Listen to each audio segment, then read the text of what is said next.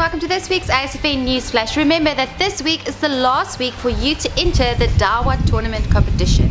So remember to send your biggest shark or sand shark caught on a grande lead to tournament@asfn.co.za. That is tournament@asfn.co.za. But without further ado, let's get right into this week's ASFN Newsflash. Mohammed Ismail caught this beautiful Zambezi shark of 170 centimeters that comes to 90 kilograms, and this fight took him 3.5 hours. This fish was safely landed, tagged and released. Congratulations on this magnificent catch.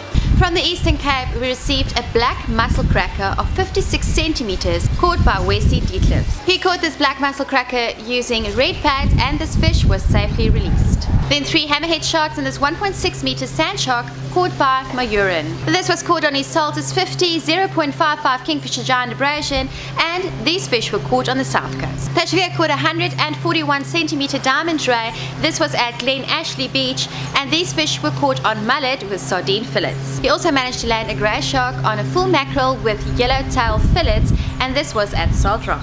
These fish were caught on his Grand Wave 50 with 50-pound Dawa jabra. Zerin caught a diamond ray of 150 centimeters on a whole shad, followed by a stumpy of 57 centimeters on a whole sardine, and this was at Glen Ashley Beach. Using his Dawa BG 8000, Gavin caught this sand shark of 206 centimeters, that is 49 kilograms. Then Brandon caught this 2.5 kilogram grunter at Port St. John's. Well, that wraps it up for this week's ASFN Newsflash. Remember to send those catches of your biggest shark caught on a grande lead to tournament@asfn.co.za. And remember to keep those catches coming to grande lead@asfn.co.za. We'll see you next week. Goodbye.